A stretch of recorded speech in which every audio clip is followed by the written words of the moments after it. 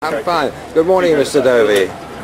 I understand you're the driver of this fantastic Napier Railton. I am honoured and privileged to drive this classic beauty. Can you tell me anything about it?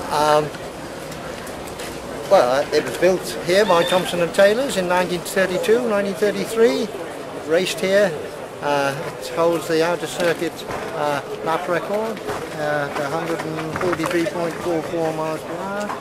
Its most impressive record in my book is 24-hour average of 150.6 miles per hour in 1935.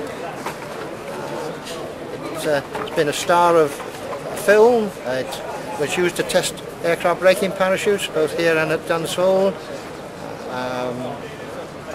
I've driven it at the Festival of Speed, Brands Hatch, the test circuit at Chertsey.